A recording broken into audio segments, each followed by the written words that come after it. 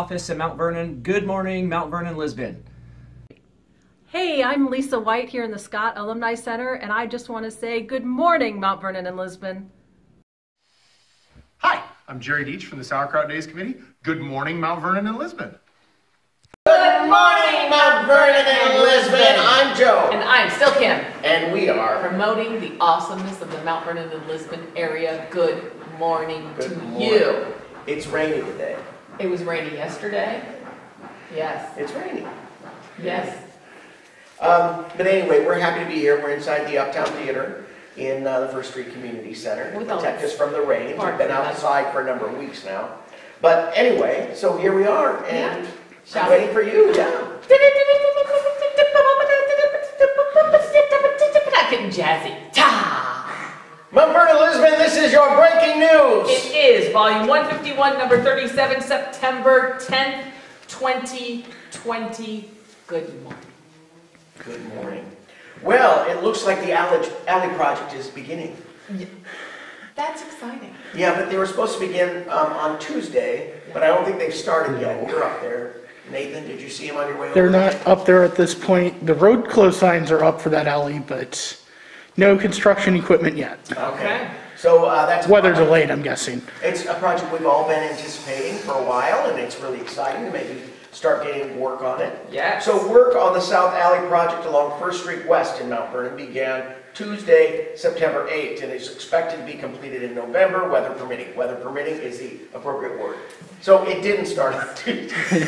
I guess unless you count putting the street closed signs up as part of it. So, sure. you know, that's a start. Yeah. So we call that the Scarlet Boutique Alley, right? The alley between Mount Vernon Confections and Scarlet Boutique is being turned into a pedestrian walkway. This is going to happen.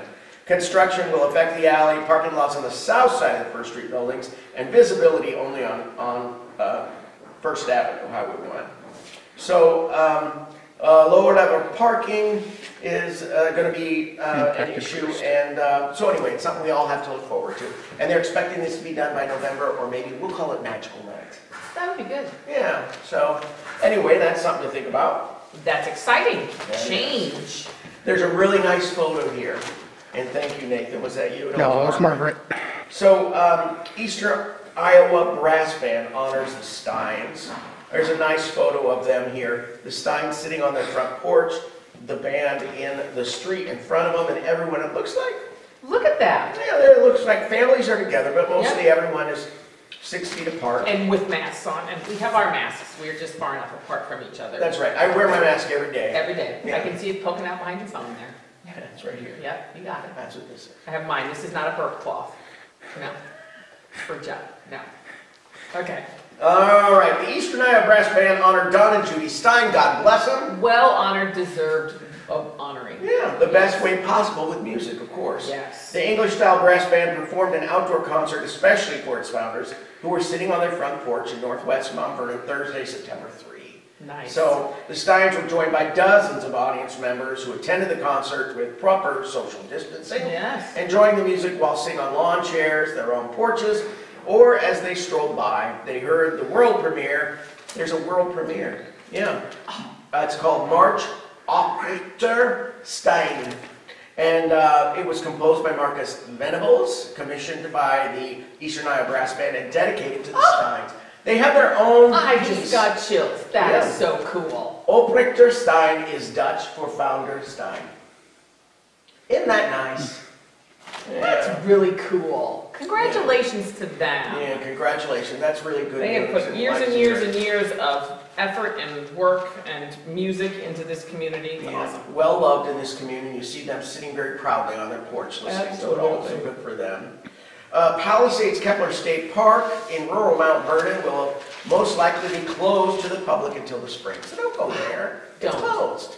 Yeah. Safety first. Yeah. Damaged trees and broken branches are to be cleared. They pose a hazard. So if you're in there, a tree could fall on you and knock you in the head. And we wouldn't find you until the spring, Nathan. So don't go over there, Nathan. Consider yourself warned, Nathan. Yeah, we miss you if you do that. Yes. So we're keeping the park closed out of an abundance of caution for the public. This is Jim Hansen, Park Ranger. We have a lot of trees that were impacted by the derecho that we're evaluating how to safely remove. They either have had branches broken off or are leaning on other trees. Yeah. So there you go. Several of the trails have trees that intermittently cover them. So it's dangerous even to walk, even if it's not going to fall on you. Yeah. You're going to have to climb over trees to get where you're going. Trails aren't clear. They aren't clear. Yeah. So it's just abundance of caution. Yes. Let's stay away from the park. There are other parks. Or you know what? You can walk on streets. You can't. Oh, the path through Nature Park right now, the new sidewalk. Yeah. Lovely. Oh, well, there's a good idea. Oh, it's And you can walk on sidewalks. Yes. Yes. You can walk up to Cornell and walk back. That's always a nice Yes. walk. Yes. If you're okay with walking uphill, because it's a hard hill. That Fifth Avenue one. Woo! Yeah, maybe. Yeah. That'll make your heart pump. Yep. Well, good. That's what we're supposed to be doing. Yes. Keeping our heart going. The alternative is not so good. No. No. Yeah, we went up to Maquoketa. The caves are closed, but we still walked around. Oh. Yeah, that was kind of nice. It was Yeah. a little busy when, you know, you had to have your mask hanging down and you had to mask. Yeah. We just had a code, our family, whenever I was leading typically, and okay, mask gang, and we're whoop, we'd all put up, and then mask down, and then we said mask gang, yeah, so we did good. Well, you got them trained well, Kim. You know, when I've threatened death before, but not nearly as effective as COVID. Yeah, there you go. All right, so the Highway 30 corridor plan advances on a split vote. Oh, split vote. This is controversial. That's close. Yeah. So expanding retail outside of Uptown divided the Mount Vernon Planning and Zoning Commission as it considered a Highway 30 master plan. So do they have to wrestle? To decide Was there who wins? wrestling involved? There was not. It was a very civil discussion, Yeah. even with the disagreements. Okay. So in the end, the Way to be plan grown-ups. created by Confluence, and this is something we've been talking about for years now, Yeah. for use and design standards around the Highway 30 corridor was passed to the City Council on a split vote. That's what makes it controversial. It wasn't unanimous, so the committee itself, the Planning and Zoning Committee, was a little torn. Yes. So anyway, the US Highway 30 Master Plan is moving on to Mount Vernon City Council with no recommendations of changes following a 4-3 vote from members. So the members are in here listed, and some of their concerns are in the story. Very well written, by the way. I really enjoyed reading that. Thank you. Good job, Nathan. Anyway, you know, we'll see what happens at our next city council meeting, right? That's the next step for this. Yes. And it's in front of them 3 times or something? Is that how that works? I don't know if it's in front of them 3 times because it's not an ordinance. Okay. It might just be the once, The but next city council meeting, which was the 21st. 21st, thank you. That's when the city council will be discussing it. So we've got a Monticello man running for Iowa Senate seat. Okay. All right, so Eric Green, he's a small business owner in Monticello, announced his candidacy for Senate District 48 as the Democratic nominee. Senate District 48 is currently represented by Dan Zumbach, Republican. The district covers most of Delaware County as well as areas of Jones, Lynn, and Buchanan County. District includes the cities of Anamosa, Springfield, Lisbon, Mount Vernon, Central City, and areas of Marion. So there you go. He grew up in Monticello, graduated Monticello High School, and while at Iowa State University, that's my alma mater, he participated in the Society of Automotive Engineers. Oh. Yeah, I was not on that. He was not. I was not in that society.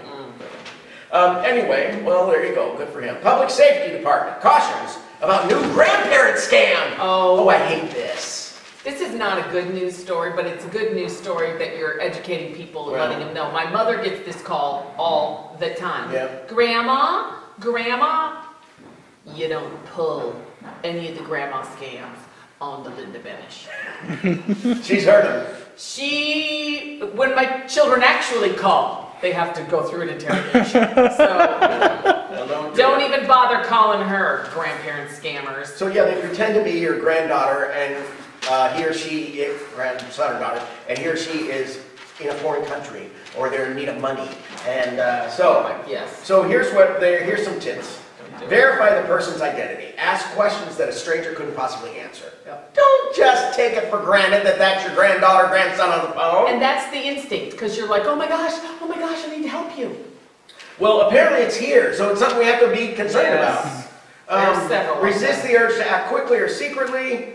Contact a trusted family member. You know, call a genuine phone number for your grandchild or another family member who would know the truth, right? Yes. Don't just give them money. Nope. And report the scam to local law enforcement authorities. That's most important. That's so they don't get anybody else. Yes. Gosh. So there you go. The new teachers have been announced. Look at in both all Mount those Vernon and lovely Lisbon. faces. Thank you for And they're your all good work. smiling big. I think they're happy to get their new jobs. They're lovely. And good. I just feel like they're all going to do great things. You Yes. can just tell by looking at their faces. Thank you so much for all your hard work. in And this of course, this will be a uncertain weird time. year.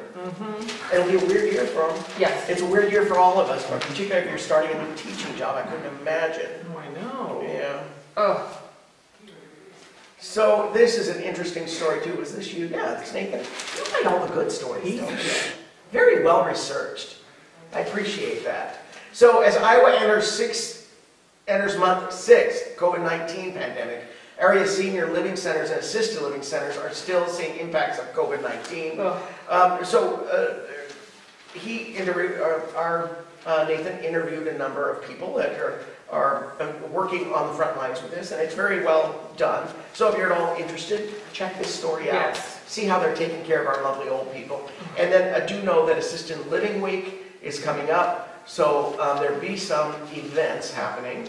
So Wednesday, September 16th, there's a patio bar and family friend parade from 5 to 5:30 p.m. Isn't that cute? Yeah, and then on Thursday, September 17th, a chance for tenants at Cherry Ridge to judge a coloring contest. And these went out to kids, I imagine. And they colored pages or something, and they're going to judge them. Yes, it was an insert in our paper this week. okay. Oh, well, we'll look for that too. Anyway, so there you go. Look into that, you guys. Let's Absolutely. support our nice seniors. If you like doing crafts, or maybe you want to do some crafts for some seniors you're going to visit, you know where you go. You pick it up at Cole Library. So then Kathy Boggs has a nice little story here about some craft books that are in there. And you can go and pick up some instructions and make little crafts Yes. and hand them out to people. Yeah. I think that's a great idea. And we're all looking for things to do all the time, you know? Always. Yeah, how many times can we watch Glee? I love that show. I was going to say, you a lot of times. All the time. There's some people never watch it. I never get sick of it.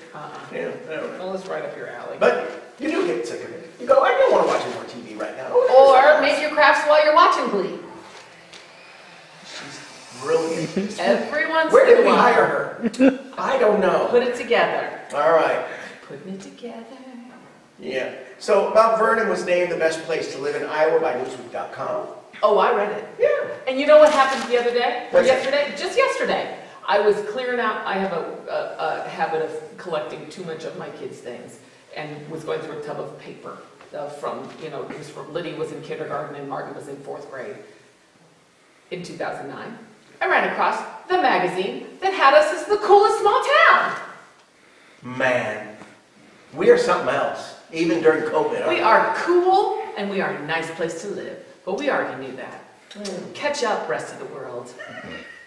All right, Cornell College engineering major becomes ABET accredited. Wow. I think that's a big deal in I the think engineering it is world, too. but it's probably something we've all overlooked in this community. Cornell College has become recognized for its high-quality engineering program. Rather new, really. It is, yes. Let's see, as it secures its ABET, which I don't know what that stands for, accreditation for the Bachelor of Science in Engineering. The process ensures that Cornell's BSE program meets standards that are essential for preparing graduates to enter the global workforce. Awesome. So there you go, kids. If you're More in that graduate critical- program, now you've got that ABET behind you. Yes. So there you go. More accreditations. Yeah, good for Set you apart on that resume. Resume. Resume. Lisbon is exploring new communication methods. What? We could all learn how to better communicate. You think? Yeah. So the derecho has the city of Lisbon looking into a new way to communicate with residents. And I think this was an issue in both communities. Right, This 'cause we communication right after it. Yeah. So among the possibilities is using a Nixie alert system. Nixle. Nixie is an app that allows citizens of a community to sign up or text notifications. Oh. So the city of Mount Vernon is one of many communities in the state that uses Nixie. or Nixle, Nixle. whatever that is. I don't know if Cornell It's- uses Nixle, but they have a RAM alert. So Yeah. they send out alerts. It's basically that, on their website, that email or sign up your phone number Yes. or email on the Mount Vernon website. Yes. They send you those push notifications for things Yes. like, hey, Now, did you get regular notifications from the city of Mount Vernon during derecho? on Wednesday when they finally got Yeah. roads cleared, those type of things of, Yeah. okay, Gary's is closed for the foreseeable future. Here's where to go get gas. Here's where to go get food. Yeah. Nice. Good. So I thought I had signed up for that, but I didn't get anything after derecho, so I've got to re-sign up. So No, me too. because that would have been really helpful, wouldn't it? Right?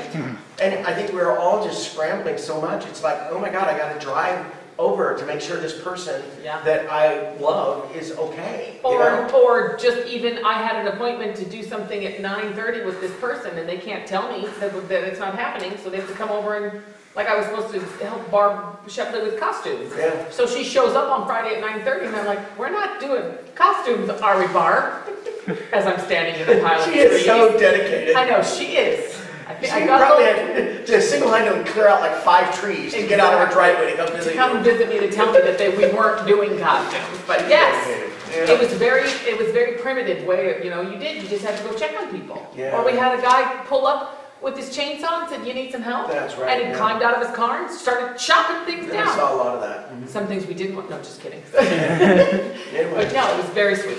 it was very sweet. We got through it, Yeah, we without, being properly able to communicate. So, Yes. I'm This will make it all better. for Nixle or Nixie or whatever, and both Nixle cities or need to use Nixle. it. Let's sign up for Nixie. Let's just Nixle. all do it. Let's just sign up, every Let's one just of do us, so this happens again, we can better know what's going on. Anyway, but we got through, because we're resilient type of people here. Oh my gosh, we're resilient. Do you know what we call that? Iowa Strong. Is that what we call it? That's what we I call think it. it's Mount Vernon strong. Well, Not yes. all Iowans are as But Mount resilient as Vernon us. is in Iowa. Okay. No, you're right. Iowa, all over, is just as exceptional as we are. But it's not as nice a place to live. Cheers. But you know what? We don't do a show for all of Iowa. We just do a show for Mount Vernon and Lisbon. That's right. So, So forget about it. Iowa. From our perspective, Mount Vernon strong. I'm we're the greatest sold. town in the world. Coolest, nicest. Yeah. What's next? Best talk show. Okay, Newsweek.com, are you listening? Newsweek. Pay attention. All right. It's time for sports. Oh. All right, here we go. Nah, Unbeaten Mustangs go 4-0 at Shirley Ryan invites. Shirley Ryan invite. Ah, Shirley, is she in this picture somewhere? No. All right. It's been smooth sailing thus far for the Mount Vernon's top-ranked volleyball team. Woo. Wow. Which improved to 9-0 after sweeping 4 matches September 5th at its own Shirley Ryan Invitational. Shirley Ryan. Wow. My volleyball coach. The defending Class 3A state champions breezed by Tipton and Iowa City West, and then down a pair of state-ranked foes in 3A's number 13 Des Moines Christian, 4A's number 8 Waverly Shell Rock. Oh my gosh! Woo. So pretty impressive that we went undefeated and didn't drop a set. That's Maggie Willems talking. We faced some adversity a couple of times in the first set. We were able to settle in and come back. That shows a lot about our maturity and our grittiness. Our grittiness. Oh, they're gritty. Oh, gritty. Oh, they're the grittiest. Gritty, So, gritty. the Lions hold on for a win at Wilton. More Oh, good good. news. The extra day was worth the wait for Coach Phil Whitman's Lisbon football team, which prevailed 26-20 in the back-and-forth battle with Wilton Saturday night on the road. Non-district contest was pushed back 24 hours due to COVID concerns. Oh, that COVID. COVID. Dang you, COVID. I think we should have our sports teams fight COVID. Beat the crap out of Oh, it. that would be. Send it packing. That's right. Yeah, that's what we should do. Cross country. Ooh, cost Fares well at Regina. Everybody's just doing so darn well. It's because they've been inside too long. They just can't wait to be out and get Oh, they got competitive. all that pent-up pent-up. energy. Yeah. Laura Swart took 6th at the Bob Brown Cross Country Classic. Well done. Held September 3 and hosted by Regina High School in Iowa City. Swart covered the course in 21 minutes. I have to tell you. 19.97 seconds. Oh, I see. Can you imagine? 21 minutes, 19 point whatever seconds. Okay, yes, go ahead. Can you imagine running that long, that far, in that short a time. Only if someone was chasing us. I don't know. I'd probably lay down I a would big be ball. like, okay, just take. Just over. I'm coming, Elizabeth. Yeah, because that's just. I'm coming to listen. All right. Mustangs are named Academic All-State. Oh my gosh. What? Several members of the Mount Vernon and Lisbon boys soccer team were honored by the Iowa High School Soccer Coaches Association. They were named Academic All-State. I loved that. I knew exactly what you were doing there. IAHSSCA. Yes. That's a soccer group. Like FIFA. Well, it's a Iowa High School Soccer Coaches Association. Yeah. Whew. That's a lot of, That's an acronym? Is Yeah. that what that is? yeah. But good job, So, Ryan there you go. Butterbaugh, Sage Betcher, Brad So, Faulkner. there is Brad more in here, and you know what?